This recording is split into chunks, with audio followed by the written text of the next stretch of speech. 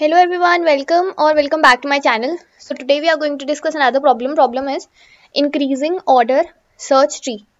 So in this problem what we are given is we are given the root of a binary search tree. Again it's a binary search tree. So I hope you are aware what is a binary search tree. Rearrange the tree in order so that the leftmost node in the tree is now the root of the tree.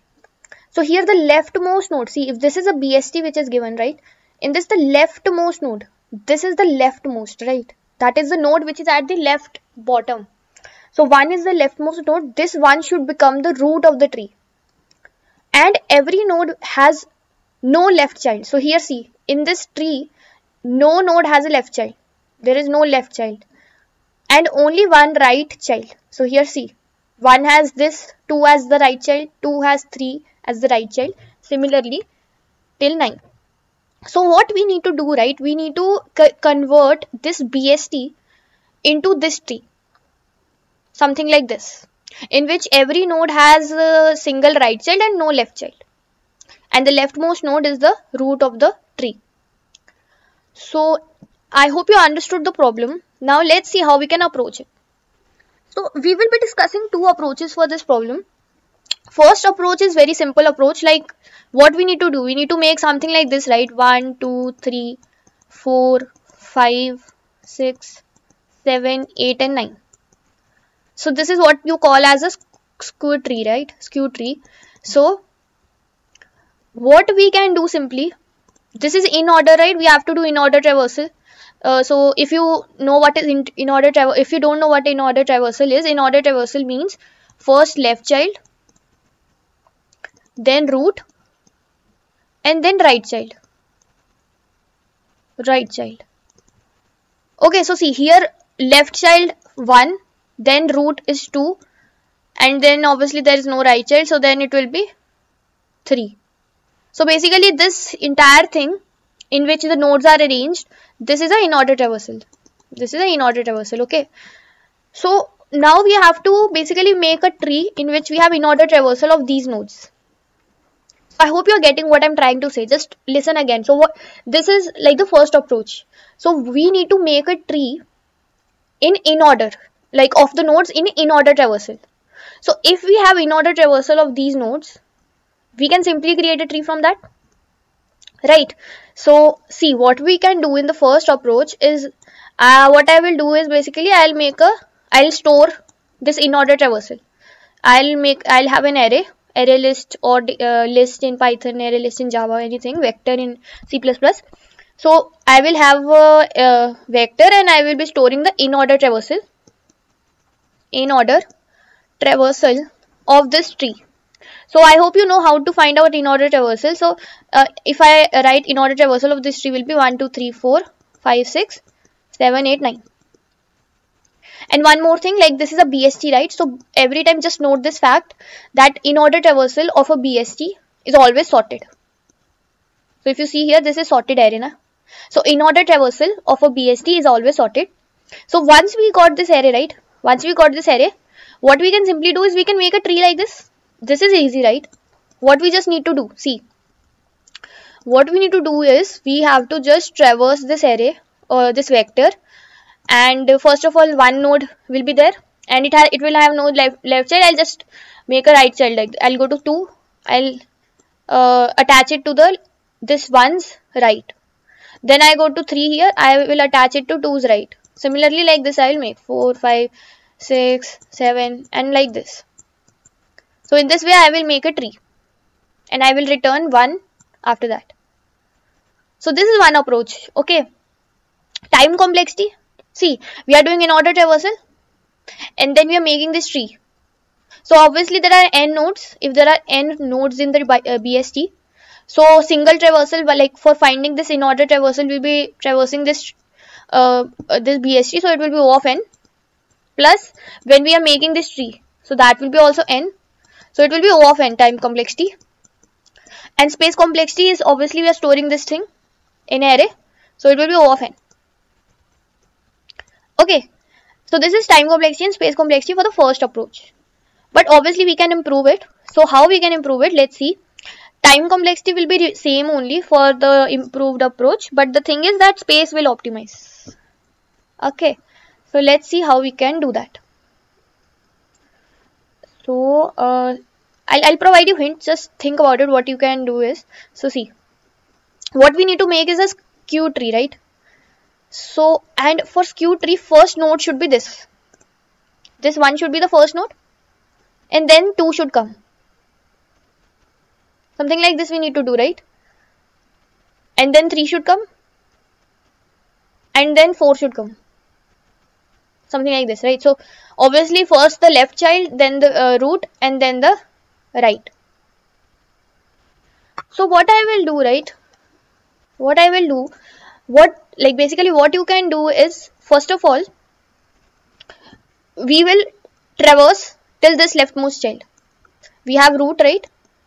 We have root. So let's say I have a function helper. I have a function helper. Just a second, helper, and it needs a root. Okay, it should have a root. So I will do what? First of all, I will traverse till the leftmost child, that is helper. I'll call recursively roots left. So I will reach to this 1. So when I have reached 1, right? So here now I will take a dummy node. I will make a node. You can say dummy node, or anything you can name it. So I am taking a node, a tree node 0. Like you can give it any value. It's dummy, so you can give any negative value, anything. So this 0 is right, na? This 0 is right. I will connect this 1 with it. That is 0, and then here it will be 1. So 0, and here this 1 node. So something like this will be the connection. So what I have done, I have let me name this as current. Okay, so I am naming this 0 as current. So I am writing current right is equal to the root, whatever root is right now. Okay, root is 1. So basically my root, as recursively I am traversing the left, so root will come here. Okay, this is first step. Currents right is equal to root. Now we have this thing, right? Initially current was at 0. Now current, because next node where should come? Next node should come at 1's right, na? That is current should be 1. So that next node comes in 1's right. So what I will do now, I will update current. So current will become, think about it, what current will become? Current should be 1, na? So what is 1? 1 is the root. So current will become equal to root. Root's value will be assigned to current. So now current will be here at 1. And now just think what we should do now. We have done this thing. Now we should go to the right, because we have already gone to left. Now we should go to the right. So helper roots right. Sorry guys for the bad handwriting. Actually this is not working, my mouse. So yeah, helpers roots right. Okay, so these are the steps. See, these are the steps, and what we will be doing is we will be making this whole tree. These simple basic steps. So if you are getting confused, right, why we have used a dummy node, what's the need of it? So see, it becomes like, it makes it easier, so that like at the end, na, something like this will be created, 0, 1, 2, 3, 4, like that. So I can say simply return zeros right, which will be the root of the new tree. Root zeros right. Just do one thing. If you are not getting still now that why dummy node is used, just don't make it and try to implement this approach.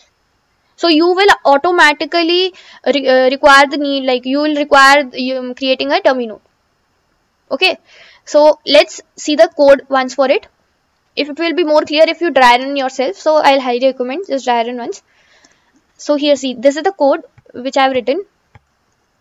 I have taken this here. I've created this dummy node. I have named it as current.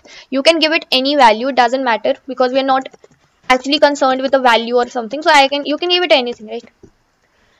And here I am storing this zeros address, because this current will get updated, right?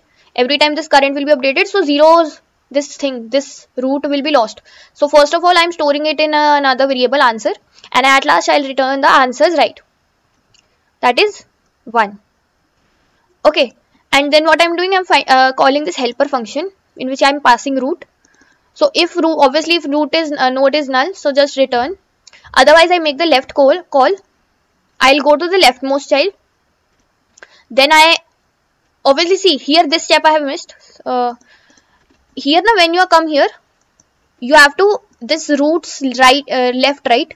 So it might happen that this, so sometimes 2 will be the root, 3 will be the root. Sometimes they obviously they'll have the left child, so that we have to remove. So left of that, just make it null.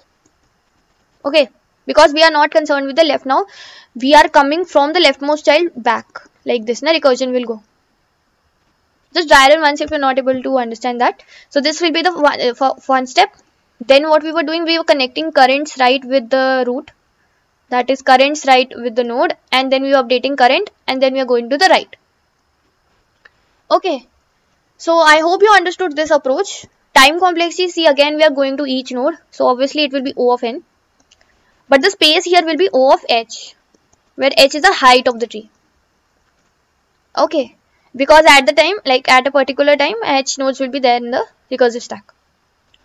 So I hope you got the approach and the code. Let me know in the comments if you have any doubt. If you found the video helpful, please like it. Please consider subscribing my channel. It highly motivates me. And I'll see you in the next video. Thank you.